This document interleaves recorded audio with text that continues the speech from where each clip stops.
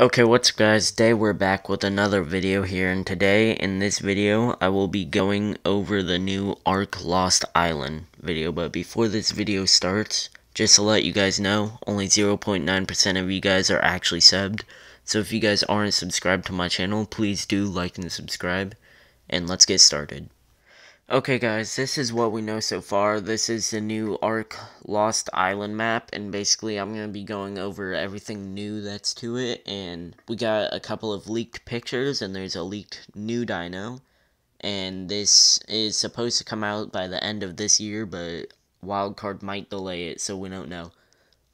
Okay guys, this is another leaked photo. It looks kind of like it might be one of like the old maps, like the island or Rag, because rocks and all that kind of remind me of Ragnarok. So this map might be pretty cool. But there's 3 new tames. There's the new map that's gonna be free to everyone. What I think it is I think it's some kind of like redemption, because everyone hates Genesis 2, like all the PvP players. My bad. Everyone like hates it, all the YouTubers and all that, they all hate it because it's only tech pretty much, and you get tech so fast, and I only like the dinos from it. But basically I think this is some kind of like redemption to try to make up for having Genesis 2 so bad. So okay guys, as you can see here, it says explore new heights and hidden depths in this expansive 150 square kilometer map where survivors will encounter new biomes, challenges, and mysterious ruins. So I'm thinking there's going to be like temples or ruins you might be able to take over. That could be really cool, pretty fun. Depends on how the map's made. I mean, if it's built right, and it could be fun. But I think this will be a big map. I don't know how big 150 square kilometer is. But anyways, it goes on to say, whether it's exploring the Valley of Waterfalls, setting up your treehouse home in the Redwood Forest, getting down and dirty in the vast swamps, diving deep underwater, climbing snowy mountains, or caving, there's something for every survivor out there. Arriving with the map with 3 brand new real-world creatures, including the Amagasaurus, or Amargasaurus, and one chosen explicitly, I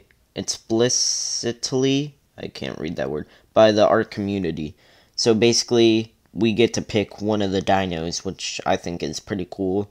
Okay guys, as you may know, this is going to be the first map to have a contest to decide what the 3rd creature is. It's not going to be a fake dino, it's going to be a real life creature, and as you guys can see here what it says, this is the first map to have a contest to decide the 3rd creature, with players coming up with a real life creature and voting on it for a chance to appear on the map. The winner has yet to be decided. So basically, I think that's pretty cool that we get to vote on the new dino. I don't know if we get to decide like the abilities or what, but I think it'd be pretty cool if we get to design the type of dino. Like, we get to find one and vote on it. It's just, I don't know. I think it'd be cool if we like designed it ourselves, like the abilities and stuff. But it's still pretty cool that we get to come up with the 3rd creature. Okay guys, this is one of the new creatures called the Amargasaurus or something, and it's a sauropod, and I think it's pretty cool. The spines are used as weapons. I think it's pretty cool that they added this. It's a real life dino, as you guys may know, and I think it's just pretty cool because it's never been seen really, and it shoots the spines at people. Okay guys, reading on to where it says domesticated. Once finally tamed, it's no surprise that the Amargasaurus' spines are the best feature. If removed early, their thermal storage becomes erratic, which is perfect for catalyzing sap development in many trees. Some tribes, of course, adapt their thermal quirk for combat by having Amargasaurus eject a spine before it sheds naturally.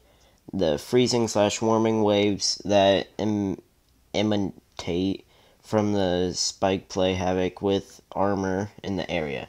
Interestingly, simple armor is barely affected, while more complex armor is more heavily affected. So basically, when you're fighting this thing, you're going to have simple armor and not like ascendant armor, because this thing shreds ascendant armor and it shreds saddles and stuff. So this is actually going to be a pretty cool dino to defend against raiders.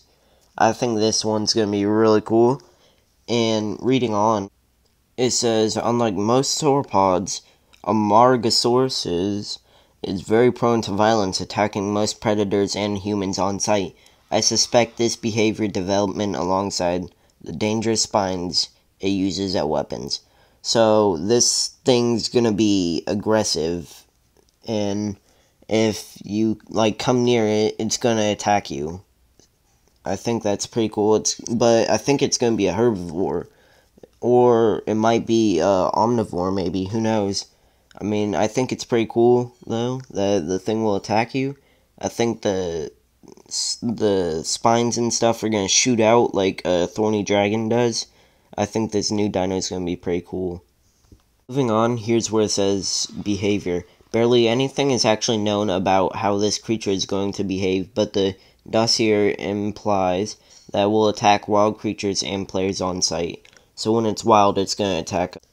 Okay guys, here's another image of what the new Ark map's going to look like. I think it's going to look pretty cool. It looks like it has geysers or something right there. And as you guys can see, there's a Stego and what looks like to be a Bronto and a volcano in the background.